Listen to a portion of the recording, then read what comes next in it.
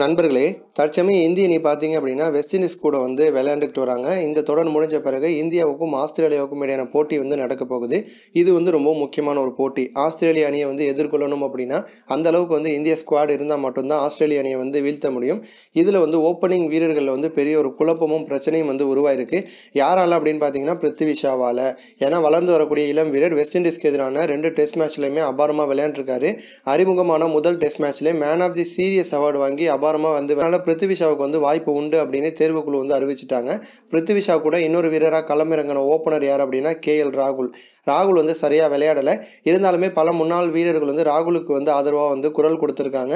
கோலி என்ன சொல்லியிருக்காருன்னா, ராகுல் நம்ம என்ன தவறு சொன்னாலும் திருத்திக்கிறாரு, அதனால கண்டிப்பாக திரும்ப நல்லா விளையாடுவார், அவருக்கு வாய்ப்பு உண்டு அப்படின்னு விராட் கோலி தெரிவிச்சிருக்காரு.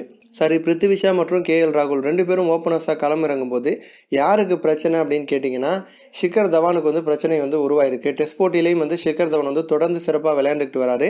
இருந்தாலுமே பிருத்திவி ஷா ராகுல் இளம் வீரர்களுக்கு வாய்ப்பு கொடுத்தாங்கன்னா தவான் வெளியில் போக வேண்டிய ஒரு சூழ்நிலை உருவாயிருக்கு. அடுத்த கட்டமாக முரளி விஜய்க்கு டெஸ்ட் போட்டியில் மட்டும்தான் இப்போலாம் வாய்ப்பே கிடைச்சிட்டு இருக்கு.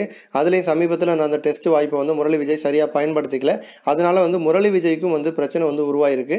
அடுத்து இன்னொரு இளம் வீரரான அகர்வாலுக்கு வெஸ்ட் இண்டீஸ் அணிக்கு எதிரான போட்டியில் ஸ்குவாடில் இடம் பிடிச்சிருந்தாலும் அவருக்கு விளையாட வாய்ப்பு கொடுக்கல. அகர்வாலுக்கும் பிருத்திவி ஷா மற்றும் ராகுலால் பிரச்சனை உருவாயிருக்கு. பிருத்திவி ஷா மற்றும் ராகுல் இவங்க 2 பேரும் ஓப்பனிங் இறங்கினாங்கன்னா ஆஸ்திரேலிய அணி சூப்பராக விளையாடுவாங்களா ஆஸ்திரேலிய அணிக்கு எதிராக, இல்லை இவங்க 2 பேருக்கு பதிலாக எந்த ஓப்பனிங் வீரர்கள் களமிறங்கினாங்கன்னா நல்லாயிருக்கும் அப்படின்னு உங்களுடைய கருத்துக்களை கமெண்ட் பண்ணுங்கள். இது போன்ற இன்னும் பல சூப்பரான ஸ்போர்ட்ஸ் செய்திகளை தெரிஞ்சுக்க ரெட் கலர் பாக்ஸை கிளிக் பண்ணி நம்ம சேனலை சப்ஸ்கிரைப் பண்ணுங்கள்.